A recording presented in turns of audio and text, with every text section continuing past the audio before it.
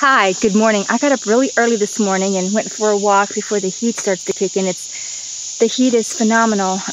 Our sun's simulator is, well, what can I say? It's not working well. So I'm trying to get my walks in early in the morning. And so I figured I'd go ahead and do a video. I was talking about the rainbow, the double rainbow that we've been seeing. And yes, it's got to do with chemtrailing, making it more visible, the heavy metals in the sky. But this is what I found out. So I went to remote view this, and I'm like, what's causing this severe, crazy-looking double rainbow? I've never seen this in my life. It's only been recently, in the last couple of years, I've even witnessed craziness going on in the sky. And so this is what I saw. You know, we're in a toroidal field that's over us because we're a small part on a bigger Earth. And it looks like even over the bigger Earth is a toroidal field, but it looks like there's also another toroidal field over that. It's like if you were going to drag something and you wanted to make sure that it didn't get disturbed on the inside, because maybe the outside shell, because we're in seawater, it's a salted water. Our entire, what would you want to call it? I guess it's an egg, like an egg shape with land inside. And if you wanted to tow it somewhere, move it, do something, you're going to double shield the existence so it doesn't collapse underneath the pressure of the movement. It's like moving something through water at a high speed. So that's what I'm kind of seeing. It's like they've double shielded us and they're moving us out someplace. And we've been moving out since these double rainbows have appeared. And I'm going to say it's been a couple of years. Now the question is, where are we going? Why are we going? What's going on? So I'm looking and I'm looking and I'm seeing that we're on a destination.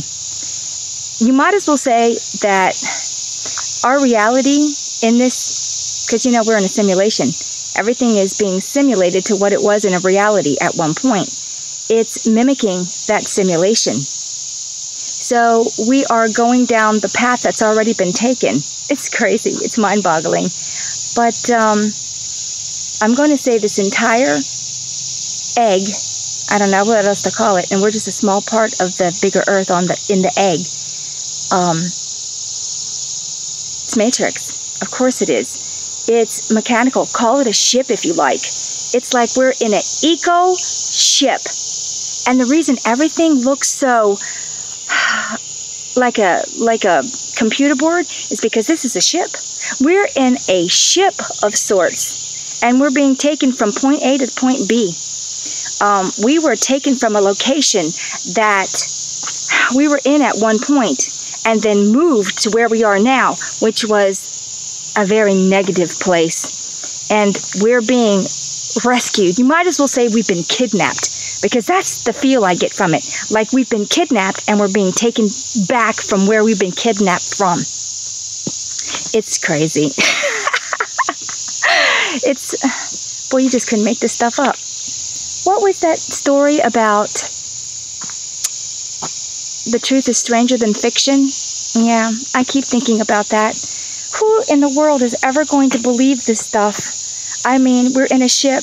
Our reality is in a ship, in the shape of an egg, with land inside, in the middle of it. Well, not quite the middle, but close enough. So that's the reason for the double rainbows. It's a reflection that's being brought out by the chemtrails, because it's a reflective surface, these heavy metals, and you're actually seeing the double toroidal field. And that's why we never had it before, because it wasn't there before.